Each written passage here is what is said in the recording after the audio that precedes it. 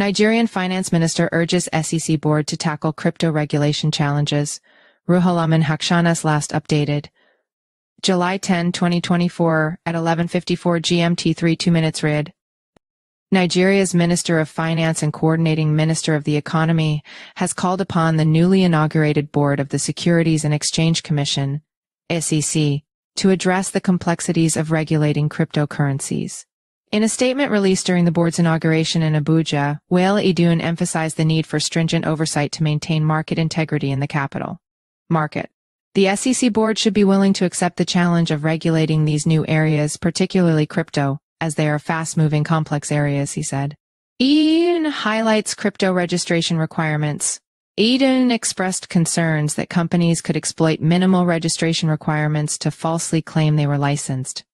He also warned against regulatory arbitrage, whereby companies with sophisticated transactions opt for the lowest level of registration to create the impression of being licensed and regulated.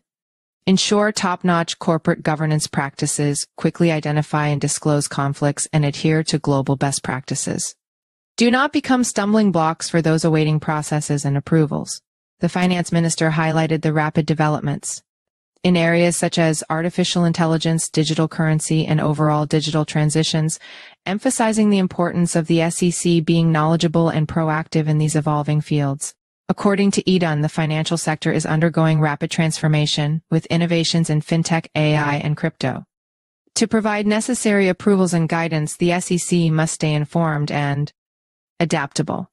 In response to the minister's remarks, the chairman of the SEC board, Mariga Katuka, assured Edun that the board would utilize its collective expertise, innovation, and passion to drive growth. The nation's future economic outlook appears positive, driven by reforms put in place by the current administration, including robust inflation management, social protection, macroeconomic stability, initiatives, and improved private sector development, Katuka said. Binance legal drama could damage Nigeria's reputation. Last month, the Blockchain Industry Coordinating Committee of Nigeria, BICON, expressed concerns over the ongoing legal disputes between cryptocurrency exchange Binance and the Nigerian government. BICON, which represents the Nigerian blockchain industry, urged a balanced approach to resolving these issues, noting the potential implications for the country's blockchain ecosystem and international reputation.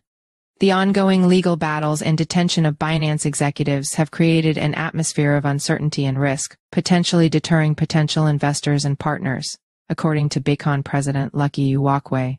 Just recently, U.S. lawmakers French Hill and Chrissy Houlihan made a visit to Kuje prison in Nigeria, where detained Binance executive Tigran Gambaryan is being held. Hill described Gambaryan's wrongful detention in what he called a horrible prison, bringing attention to the health concerns Gambaryan is facing while in custody. On June 14, there was a court ruling that cleared Gambaryan and Anjarwalla of tax evasion charges. However, despite being cleared of tax evasion charges, the Binance executive still has a separate money laundering case to deal with. Previously, Binance CEO Richard Tang accused a Nigerian government official of pressuring crypto representatives to accept a secret agreement to settle Nigeria's claims against the exchange. Follow us on Google News.